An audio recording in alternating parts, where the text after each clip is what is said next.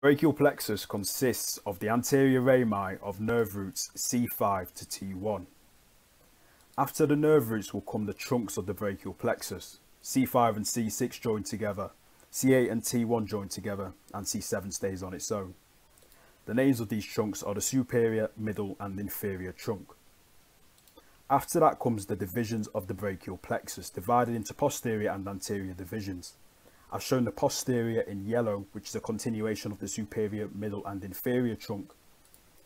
And now I'm showing the anterior divisions in black, with the superior and middle trunk coming together and a branch of the inferior trunk carrying on.